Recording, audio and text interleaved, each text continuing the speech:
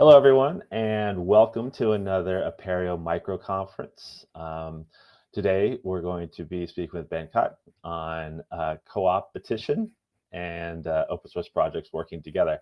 I think this particular topic is highly relevant to the Apereo community specifically, and considering the organization and the multiple projects we have. Ben's presentation is one of several that we've done over the last 2 years, starting way back when the board was doing some strategic planning, and we invited a few folks to come in and talk to the board about considerations impacting educational technology, open source and education, and so on.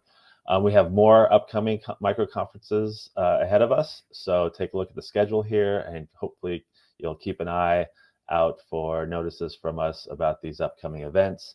And please feel free to share with other folks. As a reminder, we are posting these on YouTube. So if you just search for Apereo micro conferences, you'll see them. And again, the topics have really been pretty broad, everything from policy and regulation to best practices in open source community development and governance and so on like that. And other related to project management and development. So we hope that you'll find all of the previous micro conferences of interest and hopefully join us from others and share with folks.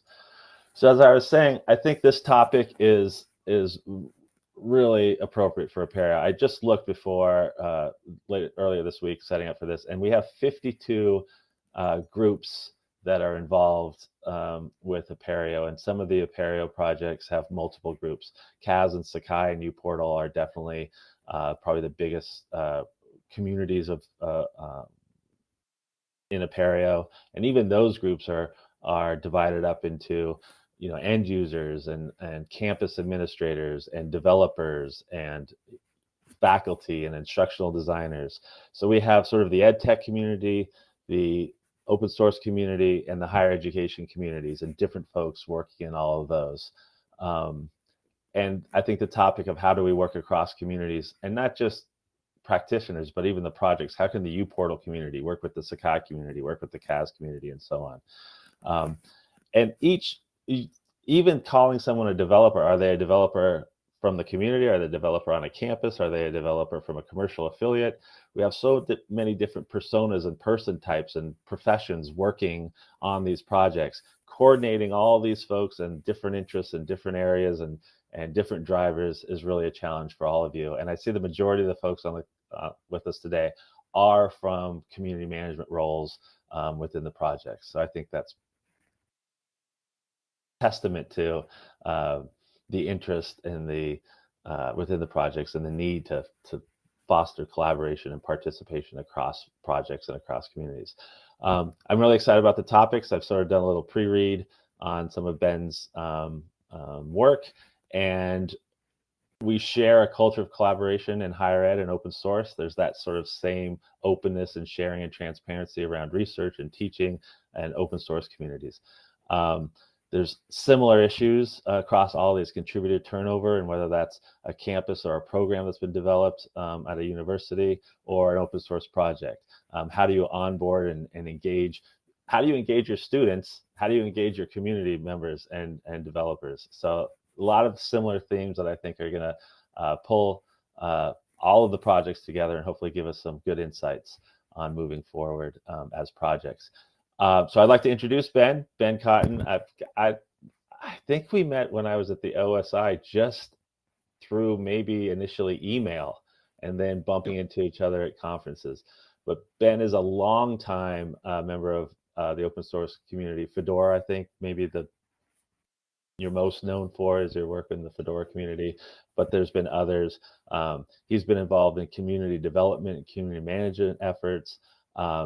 A real wealth of experience across not only the technical side of open source software development, but the community development and management side, two parts there, development and management, which I think is key. So I'm really excited to welcome Ben and hear a little bit more about Coopetition. Thank you for being here, Ben. Thank you for joining us today. And I'm going to hand the presenter over to you. All right, that looks like my slides. Excellent. So thank you, Patrick, and the whole community for having me here. I'm really excited to talk about this. Uh, I don't think there's anything in this presentation that's like particularly novel, but it's not something that we explicitly think about in open source communities very often. And it's, how do different projects work together? So I always like to start talks off with a little bit of housekeeping. I use he, him, his pronouns. The usual disclaimers apply. I'm going to be talking a lot about the Fedora project because that's where I have a lot of experience, particularly on this particular subject. But I'm not speaking on behalf of the Fedora project or any current, previous, past, future employers. Um, this talk content is under the Creative Commons Attribution 4.0 share alike license. And the photos in there under the Unsplash license, which has a very almost unrestricted usage. There will be a QR code at the end. These slides are already on the Internet Archive, so you can take them and do whatever you'd like with them. If you have kind things to say, love to hear that. Always enjoy the feedback. My Mastodon handle is the primary place. I'll have some more contact information at the end. And of course, as always, you're cordially invited to keep the unkind things to yourself. Who am I? Well, Patrick covered most of this. Like I said, a lot of this comes from my experience in the Fedora project. I was the Fedora program manager for 5 years. I led the documentation team. I'm a packager. I was magazine editor. I've had a lot of different roles in the community. And so I've contributed to Fedora, to HT Condor, which is based out of the University of Wisconsin-Madison. It's a high throughput grid computing scheduler and resource manager, lots of others. I've done a ton of writing, probably more than I ought to, including a shameless plug real quick for my book. I won't use this as a sales pitch, but I did arrange with my publisher that if you use the promo code Apereo 2024, you'll get 30% off the ebook when you buy directly from the publisher. The QR code is there. You can find it later. I'm not going to go on about it, but I just want you to have that, and I'll include that link at the end as well. All right, so let's get down to business. What are we going to talk about today? We're going to talk about why projects cooperate, and like even when they're competing, like we don't want that, right? And then how to cooperate and what to look out for. I left hopefully plenty of time for questions and answers and discussion. I was talking to Patrick about what we wanted to do for this talk. We both agreed, like, let's have people here. Like, let's talk about the real world issues that your projects are facing and how to address those. So there should be plenty of time after the slides. If you have questions, drop them into the chat. If it's not something where I know I'm going to get to that, I might stop and answer it, or we might keep it to the end. We'll keep you in suspense that way. All right, so this may feel like an obvious question, but why do projects collaborate? And most common reason is they have a relationship. One of them may be downstream of the other project. They may be in the same ecosystem. They may be solving adjacent problems, and so like it makes sense that you want to have some interoperability or something like that. I think probably the best example is desktop environment projects and Linux distributions. Lots of Linux distributions primarily ship with either the GNOME or the KDE Plasma desktop environment. The desktop environment, like most users aren't going to, grab their own desktop environment and install it and all that. Like this is going to take whatever the Linux distribution they're using ships. So the desktop environments need the Linux distributions to get into the hands of users. And the Linux distributions need a desktop environment so that when somebody installs their distro, they have like the things you expect on a desktop computer, not just here's the command line, have fun. They also cooperate to keep upstream sustainable. So this is like a related reason, right? There's a relationship here.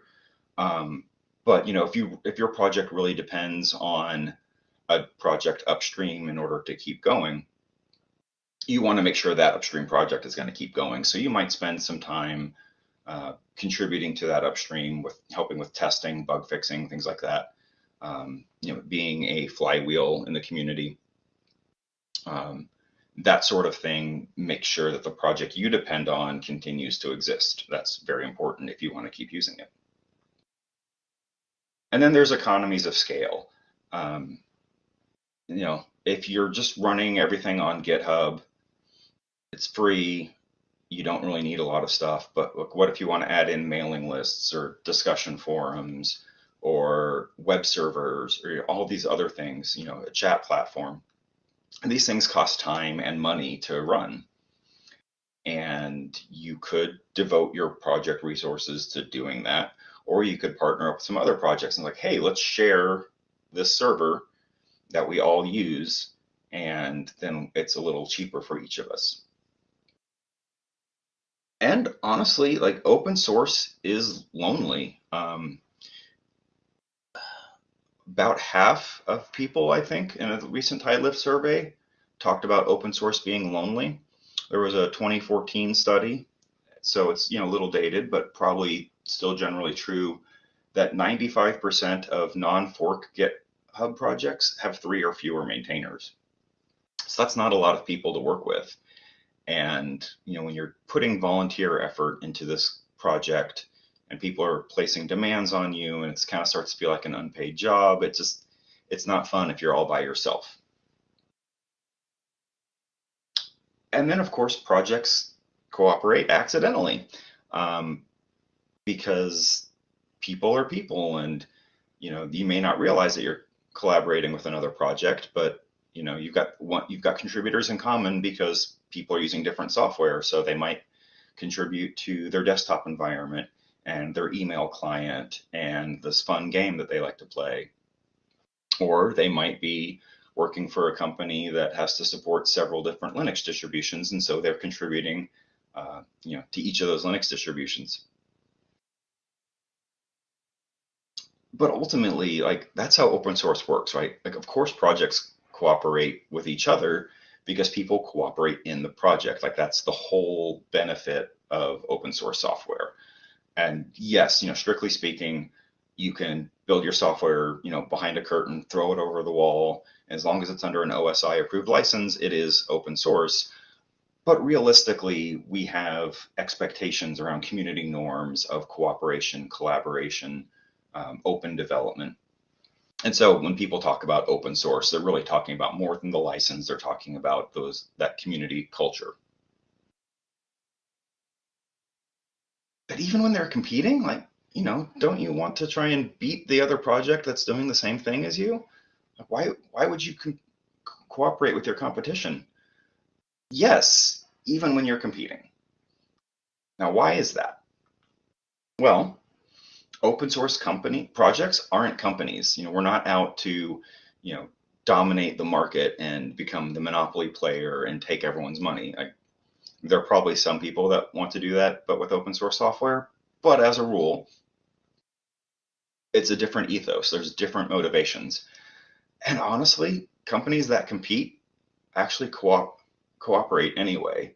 There's a famous story of Microsoft giving Apple a bunch of money to get Microsoft Office working on Mac because they recognize, hey, as long as Apple's in business, we have a little bit of a defense against monopoly. It happens all the time. Companies come together and have trade associations where they, all the mobile phone carriers, for example, come together, work to lobby legislators to pass certain laws or promote certain things.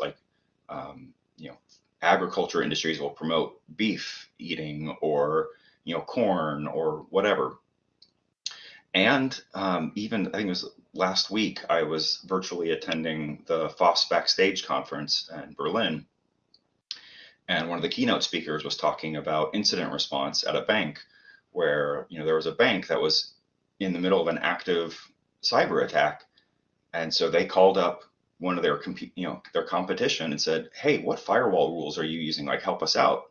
And they did, because that was good for the whole ecosystem to not have this bank be offline.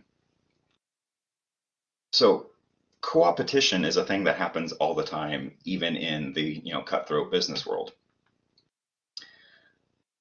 And working together can increase the market. And again, like, most open source projects aren't really thinking about like trying to bring revenue in, but if you're thinking about like wanting to get into the hands of more users, I think I saw that for the first time, Linux desktop usage has reached 4% of total desktop usage. And, the joke is like it's the year of Linux on the desktop, and that's been the joke for 20 years. 4% is a very small market. So, Fedora and Debian and Ubuntu and openSUSE can, fight each other to try and grab a piece of that 4%, or they can work together to grow the total to 10%. And then even if the proportion stays the same, like everyone wins. And so that's another really good reason that competing open source projects can cooperate, because they're, the enemy isn't the other project, it's the proprietary software. You can also improve your commodity layers. So like if you're both using, say, the LLVM compiler, nobody's going to pick, their email client based on the compile flags you use or whatever. Like that's not a differentiating feature, right? So if you fix a bug in the compiler that you're using, and the other web browser or mail client or whatever also uses that compiler, yeah, sure, they get the benefits, but it's not like it's differentiating anything. So, you've made your life better. It's okay if you've made other people's lives better too. It's also a great way to share needed skills. You may have heard of this thing called secure supply chain. Turns out that's a thing people really care about these days. And when I say people, I largely mean like governments and large companies. For better or for worse, that has resulted in a lot of, what I would consider unfunded mandates placed on small open source projects. Like, you need to improve your supply chain security so we can take your software, incorporate it in our proprietary product, and keep our customers safe. Not a super compelling argument. But, I think we can all agree that secure software is better for the user than insecure software. But does your project have that skill necessary? Could you maybe share with your competition to, have somebody with some security expertise, or help with marketing or graphic design, translations? Like translations, I think, is like the primary example, because I know quite a few translators don't actually really know the software they're translating for, because they don't need to. It's, you get the basic context and you translate the string from one language to the other. You don't need to know like the incredible technical details. You need to know the languages. So I know people who translate for 6 or 7 projects because, hey, they still know the same language no matter what software that they're translating for. And, let's be honest, how are you going to stop people from contributing to your project and also your competition? Like, you're not going to have them sign a non-compete. Like, people won't even sign contributor agreements, which again, like whether or not they should is a separate talk. But there's really no way to stop it. Like, you have no, like, unless you're going to kick people out of your project for contributing to other open source projects, which is probably a good recipe for you to not have an open source project anymore. Nobody will want to be with you because that's kind of a jerk move. Okay, so we understand now how and or why projects should collaborate with their competition, why they should cooperate, why they should compete and work together at the same time. How do they do that? Well, the first question, or the first step, is to understand what you want to get out of it.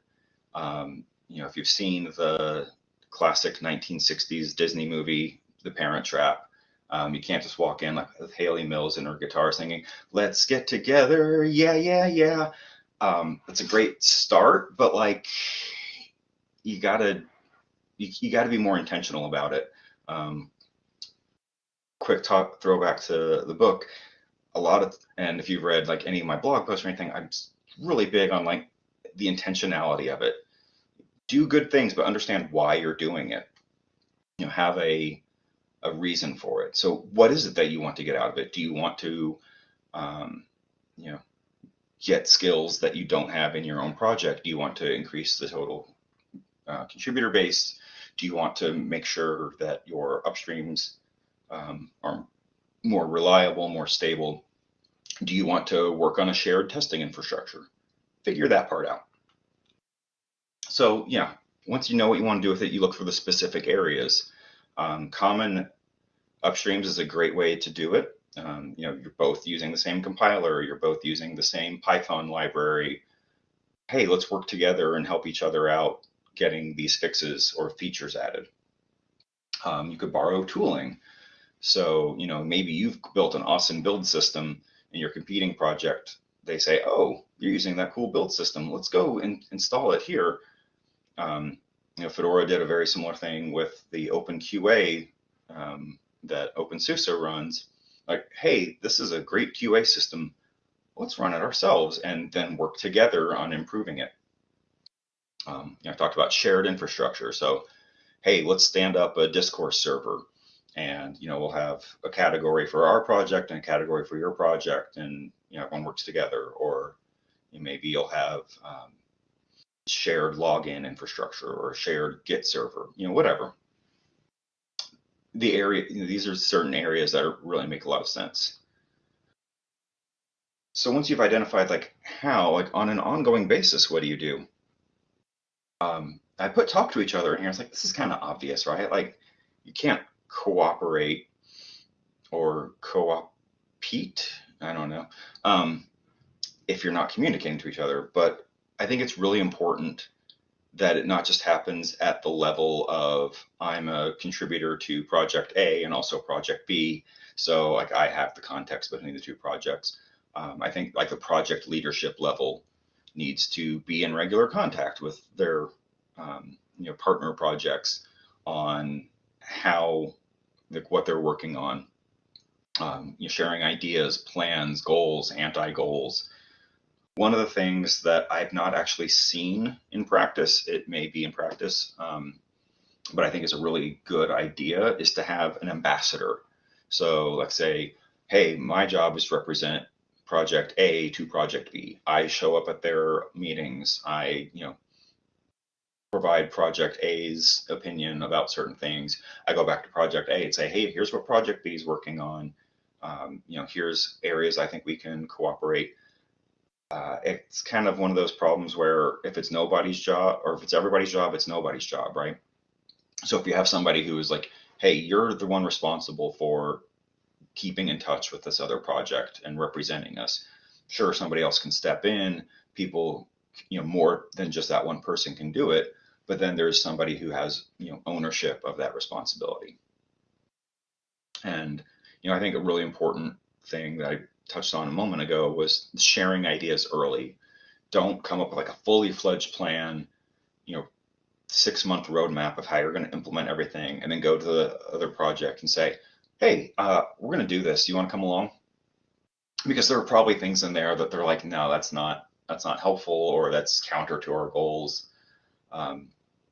You know, open source is kind of messy sometimes. You put ideas out there in the early stages, people debate them, they discuss them. Usually the ideas get better.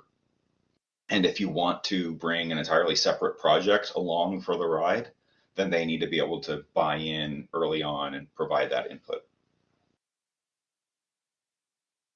Another great way is like conferences and events make fertile ground for working together with other projects. So you can co-host events, like maybe you've got like a regional meetup, and you know, project A and project B are both making you know, French toast simulators. It's a fun game. You want to make French toast, I don't know. You can have a French toast simulation meetup where you can talk about both projects. You can work together, but you're sharing the logistics.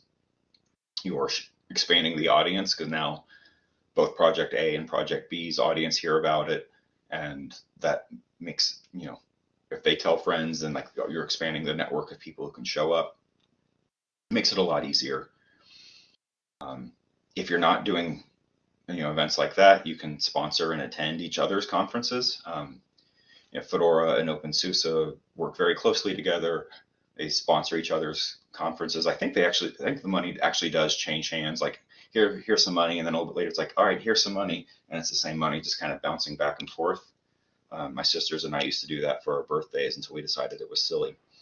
And openSUSE is famous for bringing their beer to conferences, and so we always enjoy that. But that's a great way to be immersed in what the other project is doing and pick up on passive things. And one of the great things about conferences, whether virtual or in person, is that you have this opportunity for serendipity that you wouldn't necessarily get in the day-to-day. And when you're talking about projects, looking for ideas to work together, that's a really great source. If you're at third-party conferences, you can visit each other's booths or even share a booth if you have to pay for it. One time I was at the Southern California Linux Expo. I ended up spending an hour and a half talking to the people in the openSUSE booth with my Fedora shirt on, and somebody came and slapped a chameleon on my arm, and we joked and post pictures on social media. But I was just talking to them about, like, hey, here's some of the challenges that I'm seeing, trying to address in the Fedora community. How are you doing it? And we kind of learned that nobody had good answers for the things we were seeing, but we were both seeing it. And so just that much was very validating. Ultimately, open source is people, and making these kinds of connections is really important to get projects to cooperate. But it's not all sunshine and daisies. Like, I talked about relationships. All relationships of any kind will have challenges sometimes. Sometimes the relationship doesn't, need to continue, or there are things you need to do to get it back on the right track to make it mutually acceptable. So you want to look out for things like, are you getting what you wanted? If you remember a few slides ago, we talked about, like, have an idea of why you're trying to do this. And then, 6 months or a year down the line and on a regular basis, like, hey, is this still doing what we want? If the answer is no, then is it doing another thing that we didn't even know we wanted, but we like? If that's still a no, then, maybe it's time to move on your separate ways. And that's fine. Like, people come and go from open source projects. Open source projects can come and go for each other. It doesn't have to be a big thing. But if you're putting effort into it, open source contribution time is limited. You got to put the effort into places where it matters. Another thing you can look out for is, should you join forces? Like, if it turns out that you've got two projects that are relatively similar and they share like 95% of the code base or whatever, could they just combine into one project with like two different offerings? Like, imagine if Fedora Workstation and Fedora KDE Plasma and Fedora XFCE and like all of these other, desktop spins, or like the Design Lab, all these little variants. Imagine if they were all their own separate project. That would be ridiculous. Like, the amount of extra overhead that would, running dozens of build farms that do the exact same thing and have a package set that differs by, 20 packages out of 1,000 or something. That's not useful. You can combine into like a larger umbrella project that either has two versions of the same thing, or maybe say, what, we're just going to merge these two code bases and have one unified thing that looks a little bit different than the two that exists. Or it could be, we're going to keep these as two separate projects, but like under an umbrella project that provides some common infrastructure and stuff. All of these are valid outcomes, and potentially are like desired outcomes in a lot of cases if you're talking about saving volunteer effort and reducing the duplication that can come of that. Another thing to look out for is everyone leaving? Like, now that you're working closely with this other project, is everyone contributing over there and not to your project? That's a bad thing, but maybe not because the other project is stealing your contributors. Maybe it's because the other project is doing something that makes it more attractive to contribute on over there, whether that's like the community norms or the technology or whatever. So if everyone is leaving for the project you're cooperating with, that's probably a chance for introspection for you to see, all right, what is it that we're not doing that we could be doing, or what is it that we're doing that's driving people away? It's not an opportunity to go blame the other project. And so that is the end of the prepared content. Like I said, the slides are on the Internet Archive. That QR code goes to the Internet Archive link. I put my Mastodon and LinkedIn URLs there. I've got a couple blogs that I write on. And then again, if you wanted to order a book for 35% off the retail price, there's the code. We have plenty of time left, so if you want to come on camera and ask a question, love to have you do that. If you want to just put it in chat, that's also fine. Not everyone's comfortable being on camera, especially for something that's going to live in posterity, or at least as long as Google lives. So, thanks, Ben. Yes, and if folks have questions, I think Lisa has one. Please talk a little bit how to organize or structure collaborations. Yeah, so I think it kind of depends on what kind of collaboration you're wanting to do. I'm a big fan of like writing down, all right, who are we collaborating with and why? What kind of goals do we want? And then like who's gonna sort of lead the effort. So let's say you're collaborating on building out automated test infrastructure. You write that down. You probably want, if you have somebody on your QA team or whoever does QA for you now, like they lead that. They go talk to the other projects QA people, and you figure out, all right, how does this work? You get the implementation details, and you sort of like let your QA team own that within the project's organizational structure. If you don't have a QA team, then maybe you're not ready to like collaborate on standing up an automated test infrastructure. Maybe it's more like you go to this other project and say, hey, we'd love to like chip in how we can with this, like help writing some test cases or something. Can we borrow a portion of your test infrastructure? Open source projects tend to be very do-ocracy. So if you're the one doing the work, then you have a lot of autonomy within sort of the general framework set by the project leadership.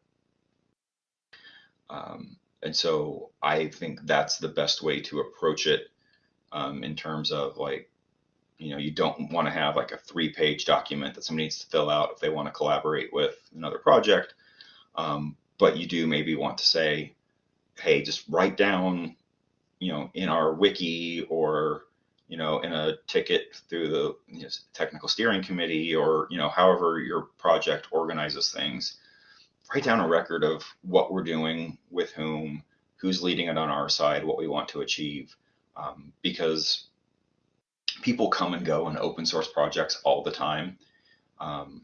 And retaining institutional knowledge can be really hard. So yeah, it has to be written down somewhere.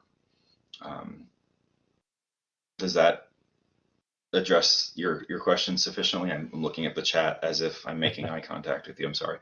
I have maybe just a follow up from as you were speaking. So how do you avoid the perception of just being a taker? So I have a project, I have a need, and now I'm going to go out and find someone who's doing that or is doing that well, and I want you to help me. I want to take what you're doing. I assume that the best collaborations, the best cooperation, and when both sides get something out of the relationship. So how do you identify your needs, but at the same time identify what you can offer, so that there's, we all get the just streams of whether they're tickets or their discussion forum questions or their whatever your platform is. How do you filter those? What are some ideas about filtering that in order to find potential partners? And how do you promote yourself as someone who can contribute back to the folks that you're talking with?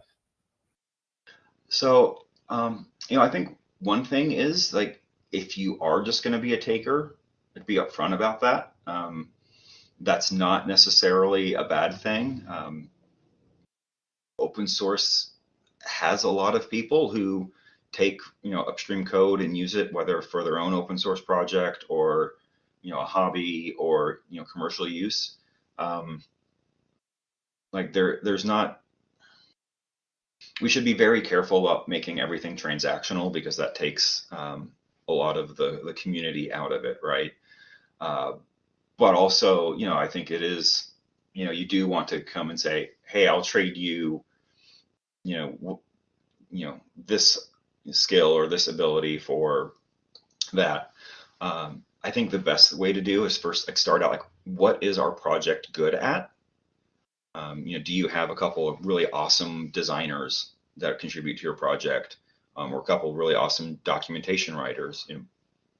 Open source projects almost universally, while they could always use more help across the board, documentation and visual design are two areas that very few open source projects have enough time, enough people working on.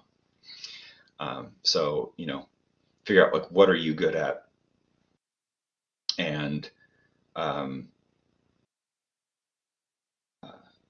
basically come up with like, all right, here are the things. I advise spending some time, when you're joining an open source community as a contributor just on your own, some of the best advice is to not do anything yet.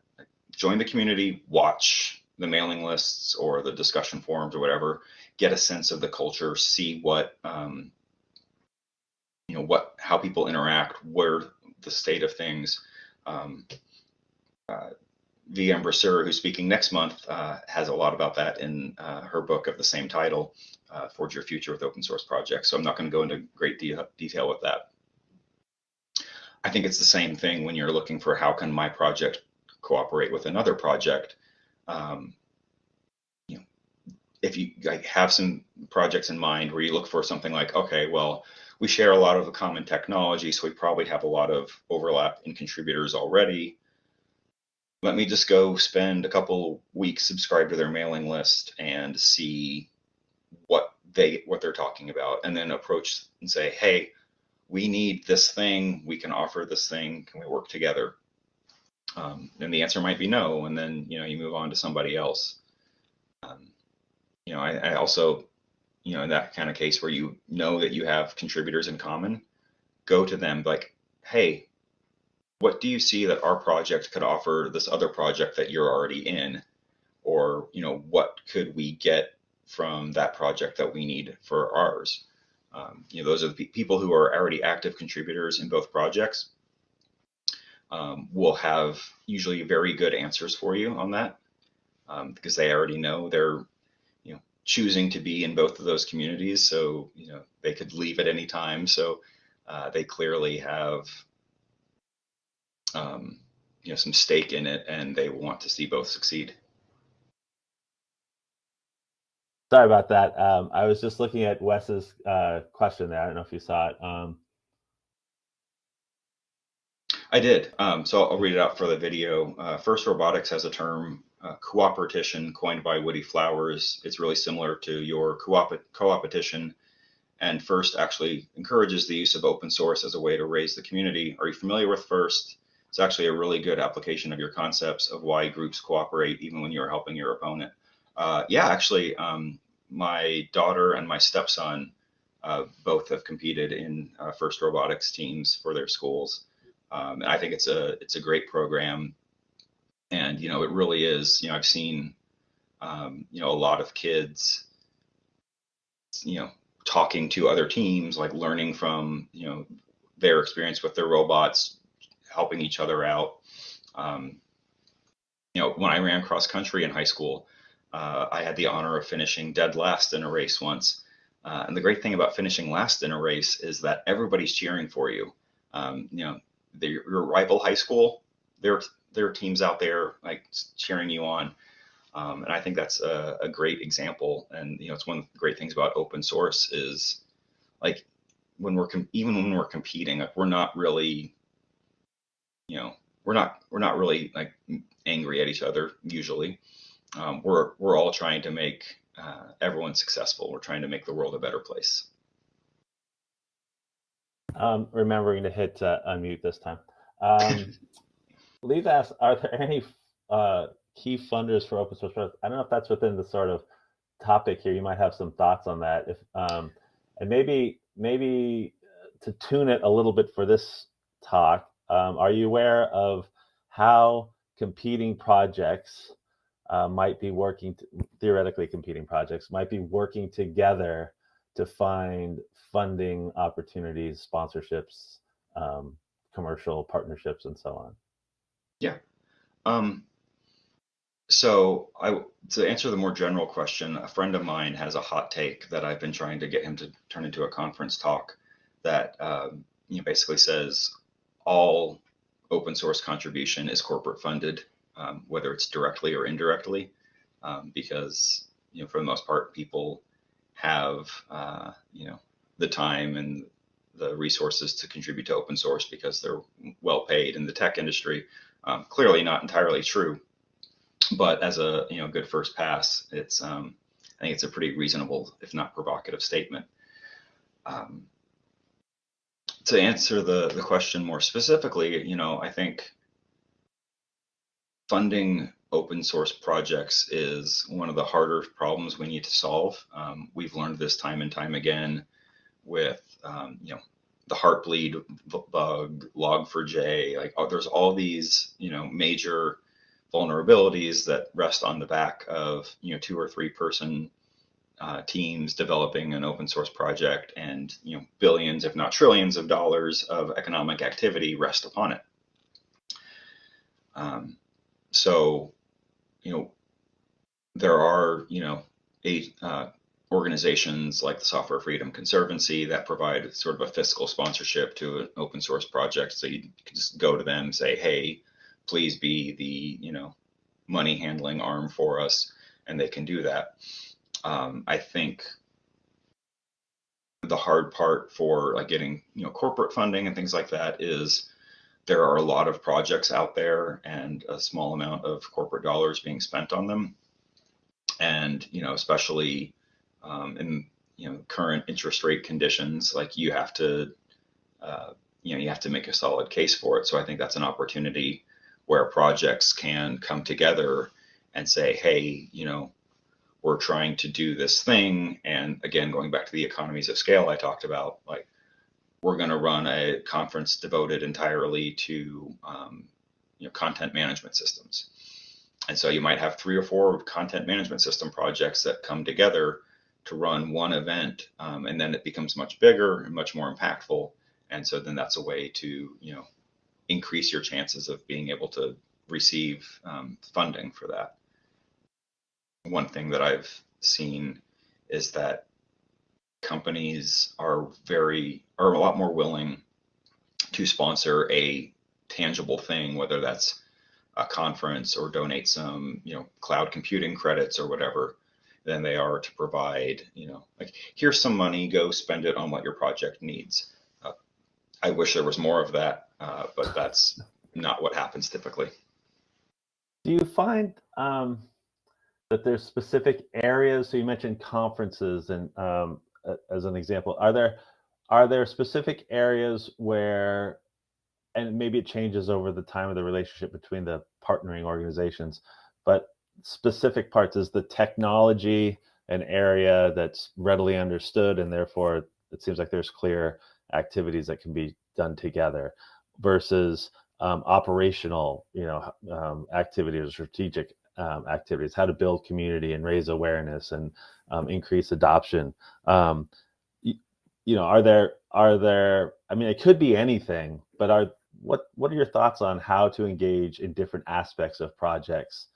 The reason I bring it up is we have, most of our projects are primarily in education. So there's one layer of where collaboration might occur. But then there's the technology that supports the tools, and that's another layer that might. And then there's the projects themselves that need sort of operational or strategic support. So they're all a little different. The players might be a little different. Any thoughts on how to recognize which your organization is most needy in or best at, or how to manage that and identify areas of opportunity? Yeah, I think, open source projects in general tend to be very software development driven. It's primarily about writing code and, producing, shipping that code. And so those kinds of, areas, maybe not the projects typically aren't going to cooperate a lot on like developing their own code. Like you join the community and you can be in both, but it's not really something where project A and project B are, cooperating as, project-wide things on the actual, like the end state of code. But that's, really easy to identify, like, hey, let's work together on build tooling or testing tooling or upstream libraries. And I think that's where a lot of projects start, because it's mostly developers and that's what they know, and that's where they're going to, and that's like the problem that's to the forefront of their minds.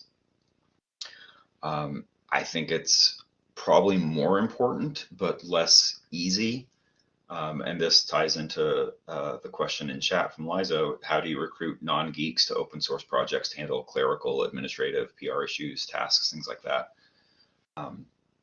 That's the area where projects most benefit from that kind of collaboration in general, because that's not the skills that they have. I think, finding a community that does that well and learning from them, either just going like, hey, how do you handle your issue triage? Because we're really bad at it.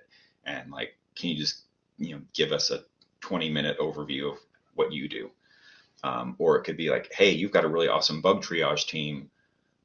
Could we do something that would, convince them to come help us with our bug triage too?